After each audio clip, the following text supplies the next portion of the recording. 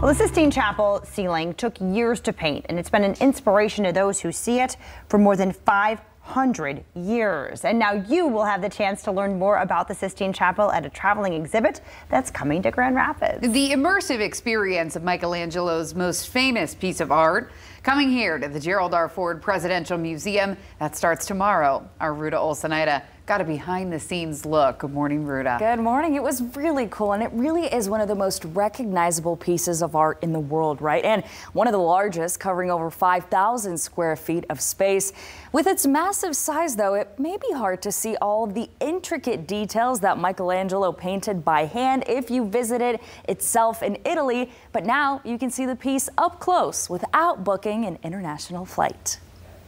The Renaissance period gave us music, new ideas, and of course, art. And now a historic piece of art born out of that time period is coming to Grand Rapids, the Sistine Chapel exhibit. We're opening in Grand Rapids, of course, and that's a special city to me. Martin Bialis is the CEO of SEE Global Entertainment, running these exhibits all over the world, including this one. And although he's found success as a businessman based out of Europe and LA, he's coming home to his roots. I was born in Germany, and I came as an exchange student to Grand Rapids in 1975. And Ford was president at the time. And he's bringing his Sistine Chapel exhibit with him.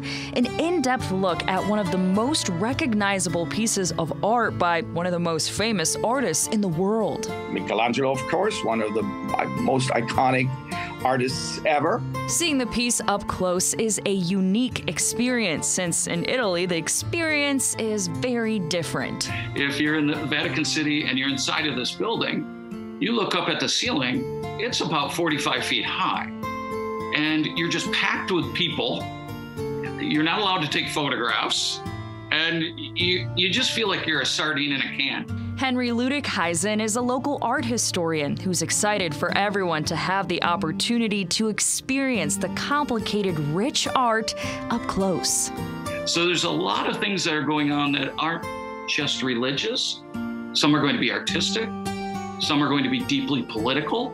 You'll be able to see the numerous frescoes that Michelangelo worked on using a printing technique that emulates the feel of the original from your very own backyard. So again, the exhibit kicks off tomorrow. It goes until September the 11th. Tickets, they're already available. They begin at $15 for adults, $9 for kids, and it is free for anyone under 5 years old. Of course, we have more information on our website as well. And that was a little behind the scenes preview. So if you saw in the video, they're still kind of putting it up, but you'll be there tomorrow for the big opening. Yes, grand opening tomorrow. So we'll be there live, doing live interviews, talking about all the things you can experience there. So I'm looking forward to that. Very cool. And I mean, I've seen the Sistine Chapel when I was in Vatican City, and it is so far up that you can't see all these details that you see in the exhibit. You know, you obviously see the famous, you know, the one in the middle with the finger touching. I'm sure there's a whatever that part is called, better name for it. But yeah, you see all of the little pieces of it. So definitely something to check out. You mentioned in our last hour you both visited and you tried to take a picture and you said that they took your phone. Then Michelle and I got chatting. When did they give it back? Oh, they gave it back. Okay. Yeah. Once you're done and you get out, you get your phone back, because you can take photos of, you know, Vatican City and everything else out just to the Sistine Chapel, and then you can't. No photos. And I try to be sneaky. I did it like this. They said and they took it. But you can take all the photos you want at the exhibit. So there you go. That's the